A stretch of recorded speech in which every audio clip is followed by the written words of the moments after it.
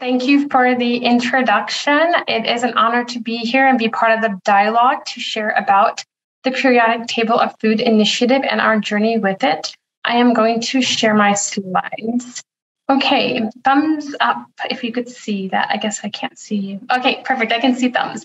Perfect. I am so pleased to be sharing about the Periodic Table of Food Initiative. It is managed by the American Heart Association in collaboration with CIAT in Cali, Colombia, which is the Center for International Tropical Agriculture. And I'm so excited about this collaboration. It's bringing together a leader in human health with a leader in agricultural research to really take a systems approach to addressing our food system challenges. Our project has funding from several sources, including the Rockefeller Foundation, C-Ray Foundation, and FAR, the Foundation for Food and Agricultural Research. So as many of us in this room, or probably most of us, what the Periodic Table of Food Initiative is motivated by is a broken food system. We know that food is at the center of our greatest challenges with regards to both human as well as planetary health.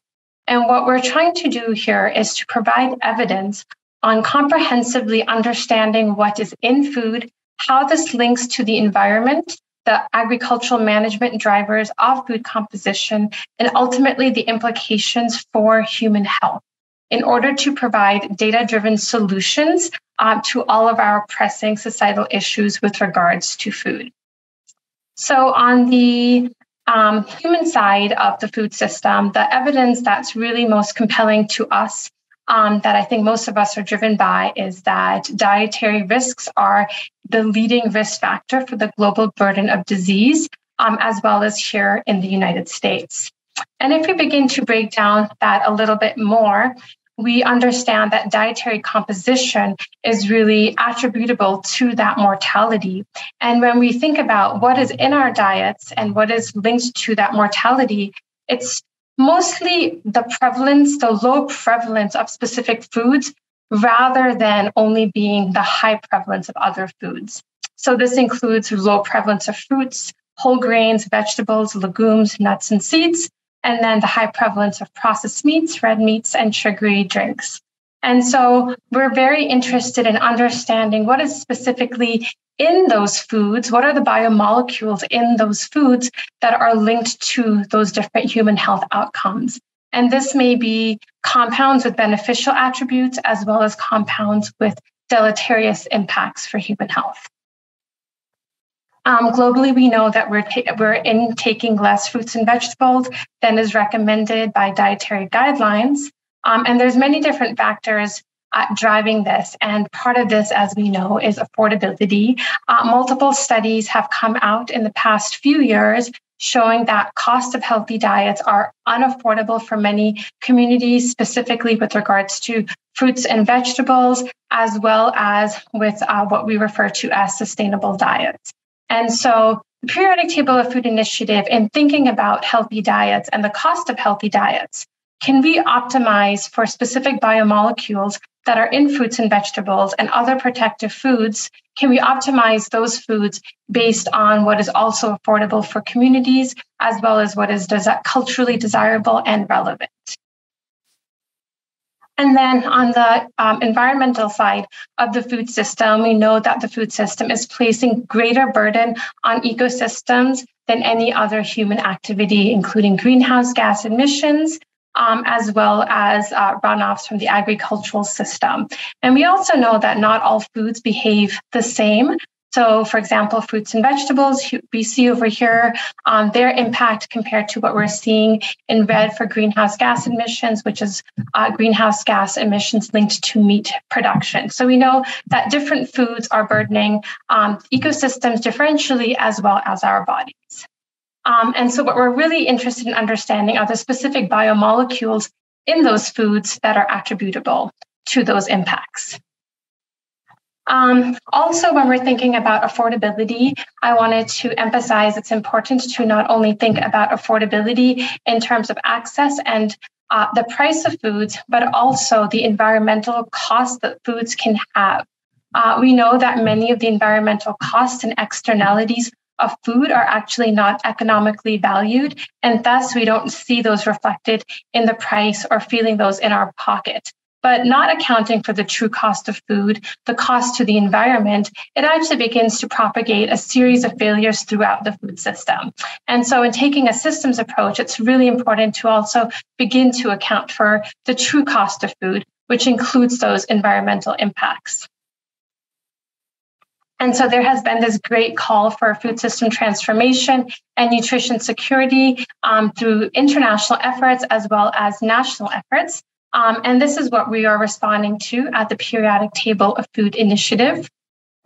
However, there's multiple barriers that are preventing that food systems transformation to a food system that is more equitable and healthy for all. And knowledge is really a major factor that is preventing data-driven solutions. We also know that access, motivation, and behavioral change are also very critical. And at the Periodic Table of Food Initiative, we are approaching first the issues and barriers related to knowledge of what is food and what is in food. And some of the dietary knowledge barriers include a lack of comprehensive understanding on the different phytonutrients in foods and their role in human health, the additives in food, the role of food processing and fermentation, and what that has and means for human health, including for the gut microbiome, and then using this information to design personalized nutrition and understanding the impacts of the environment and agricultural practices on food composition. So these are some of the knowledge barriers that we're seeking to address. And the core of this is what is in food, what are the protective role of food biomolecules, and can we optimize food supply for nutrient density, affordability, access, and sustainability. And so from the scientific literature, understanding and going into the lab, we see spectral data that's coming off of our high resolution instruments to identify a huge range of biomolecules. And from those peaks that come out of our spectral data in the lab, we can only identify a small portion of these biomolecules. And there's a huge range of unidentified molecules, which are known as the nutritional dark matter. We don't know what these biomolecules are or what their role is in human health. And this is really at the core of part of what the Periodic Table of Food Initiative is trying to unravel or unlock is this unknown food composition, as well as quantitatively measuring the known food composition in ways that are more accessible, really bringing down the price of measuring those biomolecules and doing so in a globally standardized way. Other food composition drive unknowns that we're trying to address are what are the factors that impact food composition, whether this is climate change or different agricultural practices, and how can we optimize our agricultural supply for nutrient density coupled with farmer livelihoods, the cost of production, and overall sustainability. And just from some of the scientific evidence of what is actually impacting our food supply, there is evidence that climate change and increasing CO2 is threatening human nutrition and impacting the vitamins and mineral supply of foods, including legumes and grains. There's also a lot of evidence, this is from a systematic review, that shows the impacts of agricultural practices on food composition.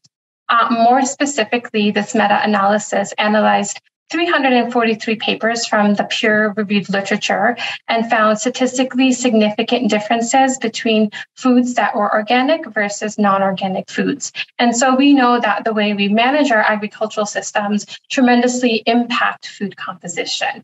Yet we have a huge way to go to really understand the huge range of biomolecules and how they are impacted.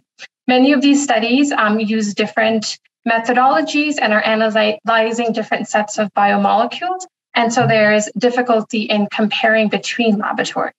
And so this is another gap that the Periodic Table of Food Initiative is trying to address.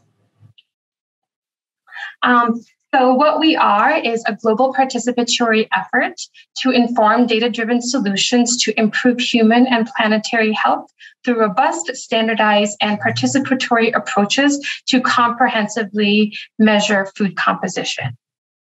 And we're really enabling other researchers and other labs to adopt these protocols to measure food composition in their landscapes around the world, and then to make this data available in an open access database that we can then add AI tools, machine learning, et cetera, to do some really fascinating data-driven searches and then inform all sorts of solutions, including personalized nutrition.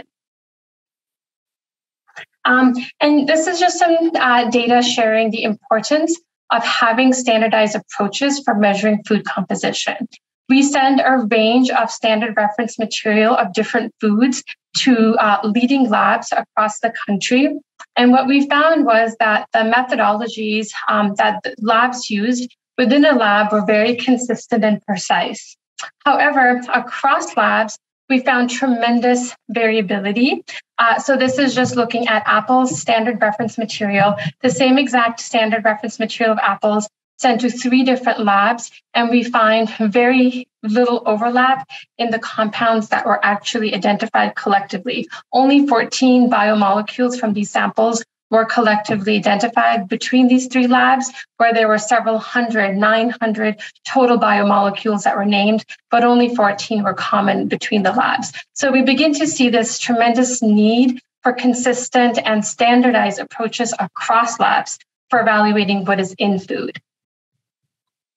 And the time is perfect for doing this. There's tremendous enabling opportunities for food omics, or the application of omics technology to comprehensively evaluate food and its links to human health, including advances and accessibility in high-resolution analytical platforms, high-resolution biochemical libraries that are increasingly available, as well as advances in computational science, including machine learning and data integration.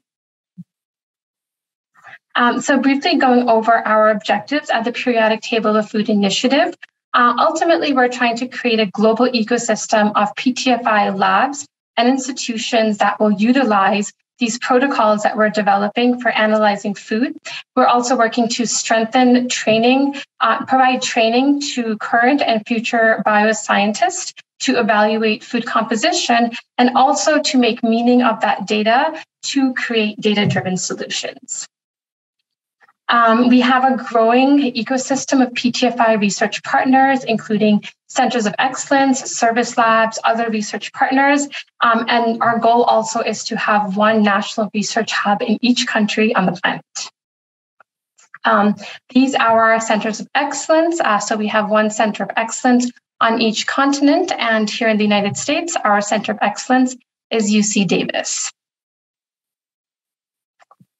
For the technology and analytical approaches, our objective is to develop and distribute these standardized analytical protocols to evaluate food composition, and then to provide this in an open access way for all, and then also to integrate this with other data platforms, including other food composition databases. And then lastly, for the technology is to provide tools to facilitate the discovery of the nutritional dark matter. And so for food composition, we are expanding the biochemical library of food composition databases. Food contains biomolecules that are both endogenous to the crop. These include what is part of the species, the crop species when it's growing or produced. And then as it moves through the food system, there's also all of these exogenous biomolecules that enter due to agricultural practices, such as chemical residues, pesticides, herbicides, also through processing, including additives. And so what we're trying to do is measure both the endogenous and exogenous biomolecules. This includes those macro and micronutrients that dietitians currently make meaning of, as well as a huge, vast range of secondary metabolites that are increasingly recognized to have protective effects for human health. And we're starting this very ambitious project The goal is to analyze every food on the planet, so all of the edible biodiversity, which is estimated to be more than 13,000 species. Again, this is a participatory effort, and so we are really, the goal is to have other labs around the world be motivated to do so using the periodic table of food approaches. But we are starting more humbly with a list of 1,700 foods that were nominated by regional experts around the world. This includes 1,300 plant species, 400 animal species, and 1 bacteria species. The question I often ask is, what were the most prevalent foods nominated by these international experts? And the answer is on the screen here. Tomatoes, potatoes, and onions were the most prevalent nominations we received from experts around the world. Most of the foods are going to be unprocessed initially, but ultimately we will also capture different processing types, including fermented foods that many Indigenous communities value for their role in human health, and also increasing evidence for the gut microbiome.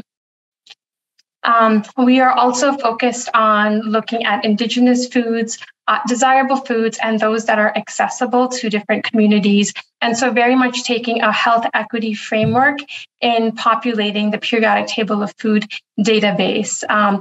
So we don't only want organic, high premium foods in the database, but really what is accessible to different communities and what is culturally relevant to them.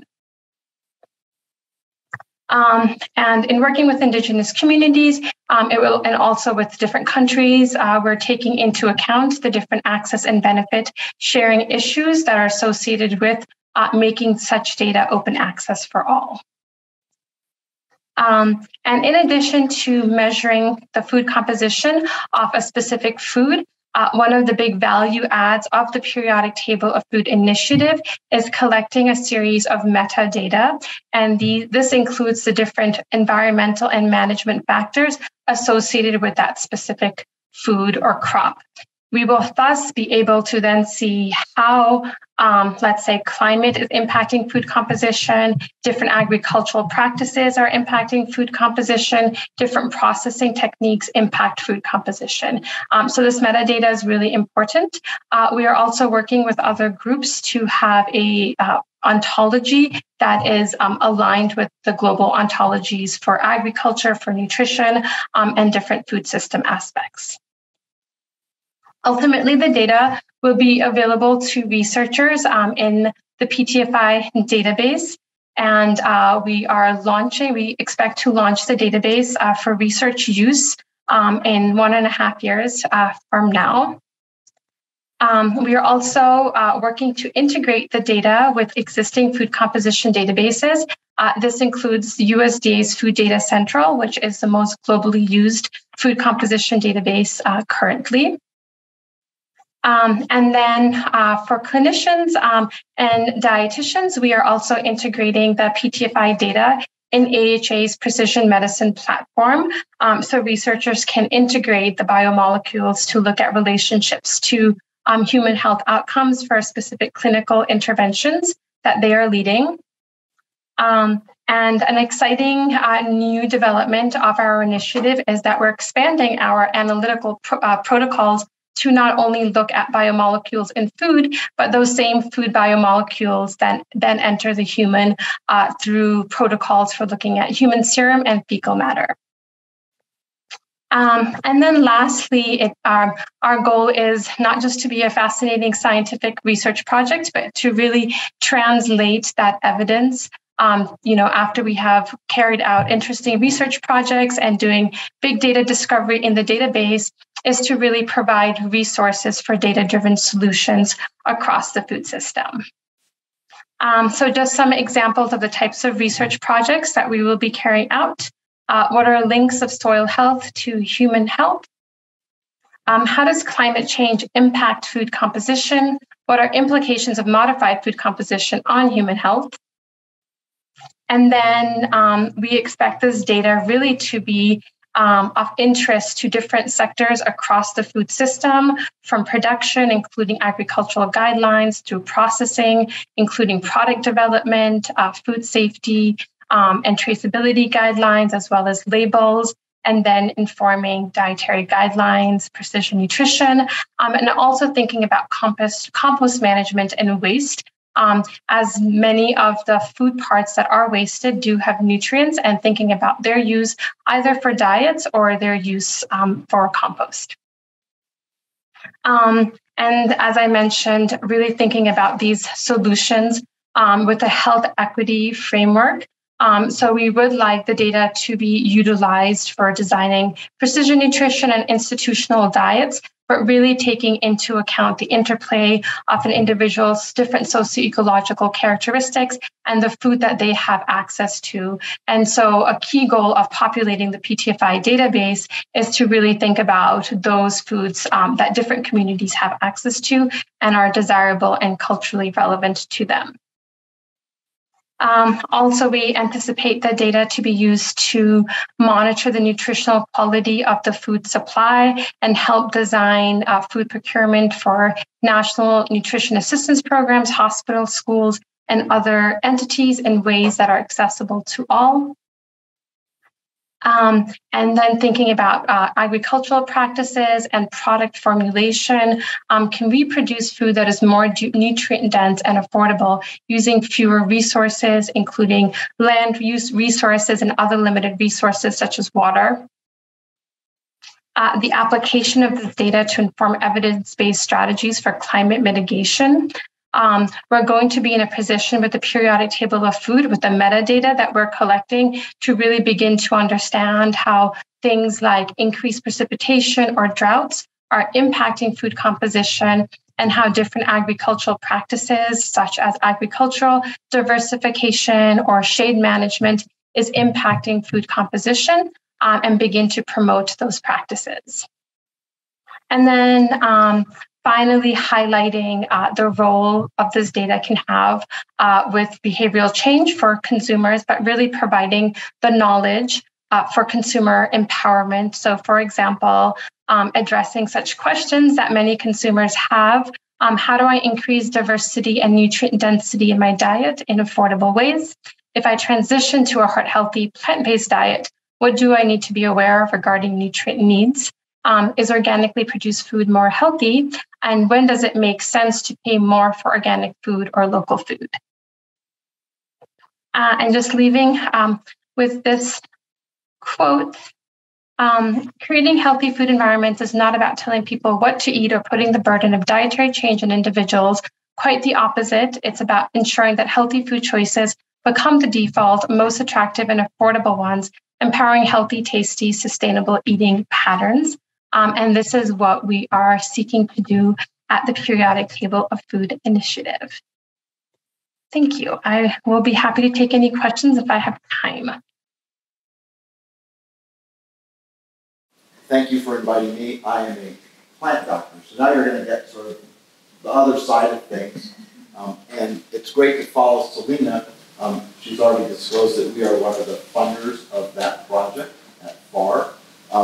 So I was trying to think about, how to put this together, this talk, and I thought that I would start by maybe looking at the history of our food system and how we got here. So I want to try to tie it back to then some of the issues and challenges. So if I can really go to the first slide, I want to talk about the food value chain. So I want to start with post-World War II and how our agricultural system developed. And think about it, fortunately, none of us were around then, but we were coming out of the Depression. There were a lot of food shortages and issues around food. And then we had World War II. There was a lot of rationing of food as well. So think about like how we would all be if there was no coffee. So pretty irritable. So yeah. So some of the real drivers of where we got to was really looking at technology advances. So there was a lot more mechanization that came about post-World War II. Used to be that agriculture was really dependent on labor and animals. And there used to be a lot of oats grown in the US, primarily to feed the horses that were required for agricultural production. As well, a lot of people lived on the farm and it took a lot of people to produce food. but that really changed with mechanization, also with crop inputs. So about the same time, fertilizers, pesticides became very prevalent, and as well, improved genetics. And those improved genetics really came about in parallel with all of these other things: mechanical harvest, mechanical planting, use of tractors, use of pesticides. So we really developed a very efficient food system. So the word I want you to remember is efficiency, okay? Very efficient. Then there was also changing farm policy, and policy does impact on a lot of different things. So the school lunch program actually started in the 1940s. And if you think about that, and then we also started to produce surplus food. And so we had the surplus programs and things like that happening as well. So, but again, our farming systems developed on efficiency and scale. And then there's the rise of the middle class after World War II, shifting diets. These trends are still continuing. Role of the consumer, particularly looking ahead, the consumer has a lot of say on food companies and what they would like to see happening, and then as well globalization and supply chains. And think about, you know, I'm a baby boomer. I grew up in California, but we eat differently now than we did when I was a kid growing up. We ate a lot more frozen food, a lot more canned food. You don't see a lot of that stuff as much anymore. So I think COVID really showed us how important that school lunch program is nutritionally, particularly for economically disadvantaged children specifically. So this shows basically, if you look at the number of farms and the average farm size from 1900 to about 2002, and this is data that I got from the Economic Research Service, part of the USDA, you see a big shift happening around 1960, 1970, okay? And then as well, we see a shift from farms really producing a lot of diverse crops to really getting down to, in 2002, maybe one crop, maybe two crops. And I want to emphasize that as I talk about sort of the corn value chain. So primarily in this country, in the Midwest, we have two big row crops, corn and soy, okay? And those dominate our acres. I think you said 90 million acres, give or take? Both each of them. Yeah, yeah. And so, but the point here is we've developed a food system based on the fact that these main crops, almost every part of that crop gets used, okay? And so trying to increase diversity requires that you think about where all of the parts of that crop are going to go and how someone is going to capture value in the food system. So primarily with corn, animal feed use, industrial use, bioethanol, and, oh, there we go. So, they're just sharing. Okay, okay, yeah. So if you look over on the far right-hand side of the slide, you can see all of the entities that are involved in all of where the stuff that corn comes from is used. But as you get down to the packaged food and beverage companies, the animal food producers, and then the restaurants, okay? So this is where corn, which is, you know, let's say 120 bushels an acre on average, it's a lot of corn. It's our most abundant crop when it comes to yield in acres. So it really dominates a lot of what happened, okay? And I think what I'd like to point out here is with this growth in corn and the availability of inexpensive stuff coming out of it, high fructose corn syrup, okay? Evil. We'll get there. But again, it's a very inexpensive and abundant source. Now I can't, oh, there we go, okay. So this is soy, the other most abundant crop. And again, every part of this gets used as well. So corn is primarily a starch crop, okay? So starch yields bioethanol and sugar. a little bit of protein, a little bit of fat and oils, but not so much. Soy is primarily a protein crop, okay? But it has oil and meal. So this shows on this right side where all of this goes. So again, the restaurants, the packaged foods, and primarily all of this goes into animal feed. So I think where I'm going with this, or what I'd like you to think about, is the fact that in the US, at least, we've developed a food system that was primarily designed for calories, inexpensive food, and to fill people up. And I think if you think about, the size of people in the past and the size of people today, our nutrition, even though here we're talking about the fact that maybe it's not so good, it's better than it's ever been in reality. And, I don't know if you read Steven Pinker, but Steven Pinker really argues that, while we think things are horrible, they're really better than they've ever been, even despite all of the bad stuff that's happening. So I'm going to say maybe the food system isn't necessarily broken. It's doing what it was originally designed to do, but the point is what it was designed to do what we need it to do in the future, and does it need to be disrupted?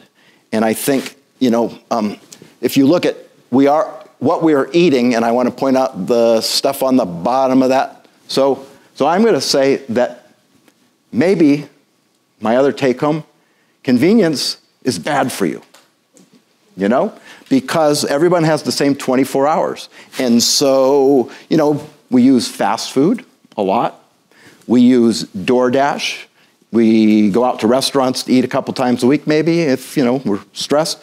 So a lot of that food that you get in restaurants or that you order through DoorDash has high in sugar, high in salt, high in fat, the things that cause us to like them, to feel maybe full, but maybe not so healthy. And so this I basically got from the American Heart Association about metabolic syndrome.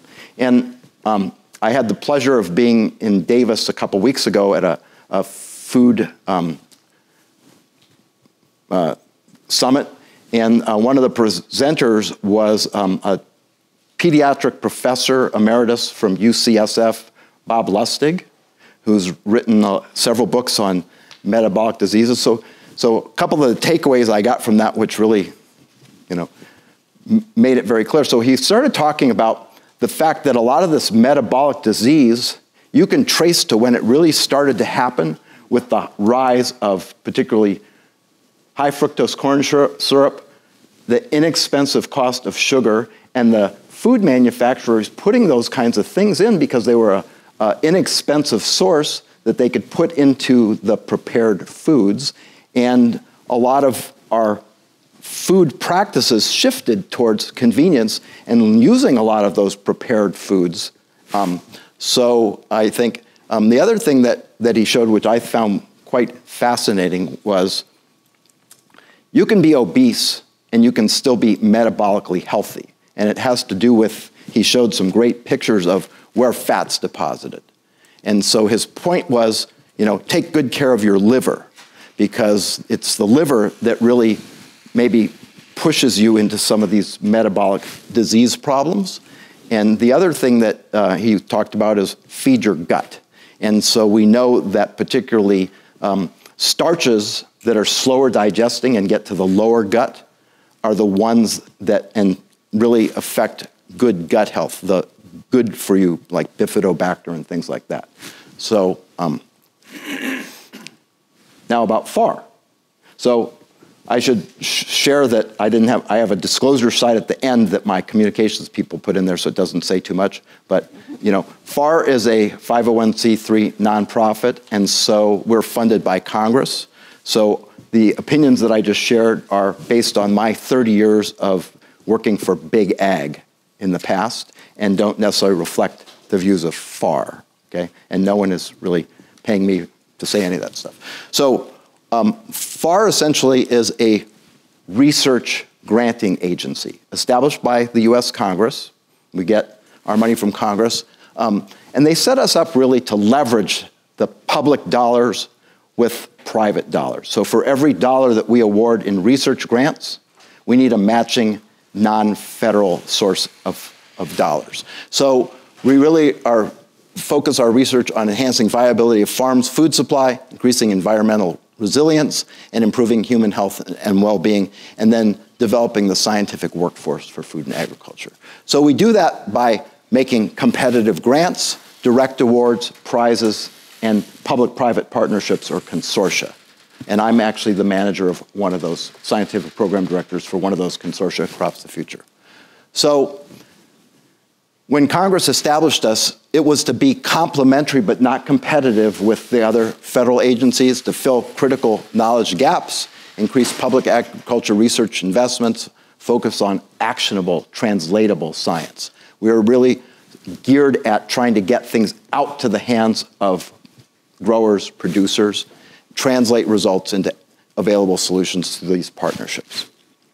So we fund research across 6 different challenge areas. And this is where I'm going to tie it into the environment as well, because you'll see that, sustainable water management, soil health, really look at primarily the environment. But, in next generation crops and some of the others, we cross amongst some of these challenge areas. But I want to, for this talk, focus primarily on next generation crops, health agriculture nexus, and advanced animal systems. So, got to get my notes out here. So for next generation crops, we focus on diversification, because remember I told you our system is really based primarily on corn and soy, some wheat, some other crops, but corn and soy really dominate. Resiliency, accelerated breeding methodologies, that's to get new stuff into the hands of growers sooner. It takes typically 8 to 10 years by the time you start doing the research to the time that you get a new variety out into the field. And as we start to wrestle with climate change, we're breeding and testing crops today, right? But we actually need to be breeding them for what the conditions will be like 8 to 10 years down the road. So that creates a challenge. And then this novel, nutritious, profitable, and resilient farm crops. And so, our old agriculture system was yield per acres. I think growers now are more focused on profit per acres, and that allows them to really think about how they can diversify what they grow on farm as long as there's a profit to be made. Urban food systems, I think, is another thing that really comes back to some of the conversations that we've been having, and that really focuses on economically viable production systems, production practices in and across food and social networks, systems-level solutions for food and nutritional insecurity, and urban resource management. And then I just wanted to give a couple of examples of a couple of the things that we've funded in this area. So one of our programs is called Tipping Points.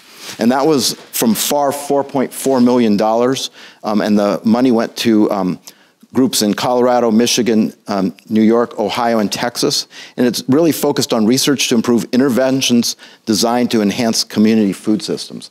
Some of the other work that we funded is on looking at establishment of community gardens in urban settings, and really, kind of what some of the dynamics are behind that, what would be the crops that people would choose to grow, and how that would work. The health agriculture nexus, and this is where our investment in the periodic table of food resides.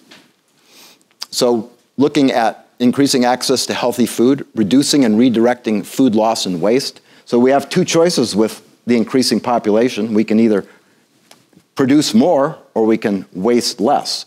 And one of the things that I was thinking about as we were talking about the school lunch programs and things, and the fact that I think the dietitians have made very healthy lunches for the school lunch, but maybe we need a study of what actually gets consumed and what goes in the trash, because the kids maybe, are going to eat the better stuff and maybe throw the apple away, even though the apples are probably better for you.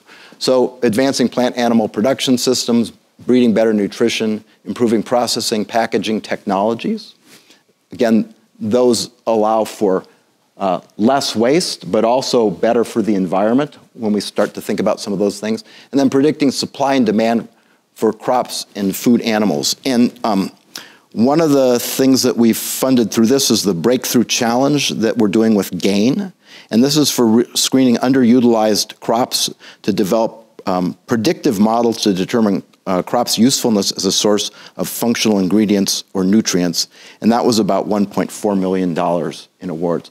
So some of the other things that we're focusing on in some of our other programs are looking at hemp as a new crop for large-scale production, primarily as a fiber crop, but also looking at across the value chain. Hemp really has a great profile of protein and is really high in omega fatty acids. And then, I wanted to give a shout out to our friend here from soy, because the soy people have been working on high oleic soy, so trying to reduce the saturated fatty acids.